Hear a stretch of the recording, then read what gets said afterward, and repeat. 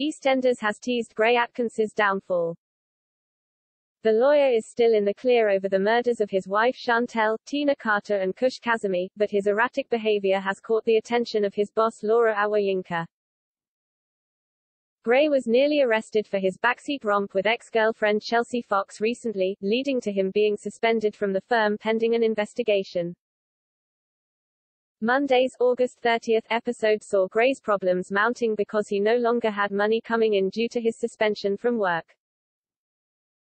He attempted a charm offensive for Laura and the firm's HR representative when they arrived at his home to discuss his status. Gray was floored when Laura announced that he would be sacked from the firm because his run-in with the police wasn't a good look. The HR representative presented Gray with his termination notice, but before Laura left, she told Gray she'd figured out his true colors long ago. Laura also knew Gray was responsible for sending her abusive messages online. His former boss threatened him with police action and then also revealed he wouldn't be getting his final bonus check. If you even think of appealing, I'll make sure everyone knows what kind of man you are, Laura insisted. She then added insult to injury, I'm someone who sees you for exactly who you are. A man who thinks he's smarter than everybody else, especially a black woman. You've got this great front to yourself.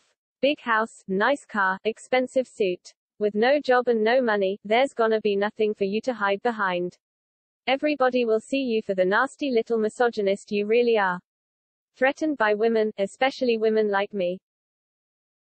Gray was absolutely enraged by the news, especially after he overheard Chelsea bragging earlier about the designer clothes she'd charged on the lawyer's credit card. Chelsea refused to back down over the charges when threatened by Gray, leaving him spiraling. In shocking scenes, Gray rocked up to the Vic where he told a lie to Shirley Carter that had recently seen Tina on a bus. I think she was trying to come home, he bluffed. Will this lie lead to Gray's ultimate demise?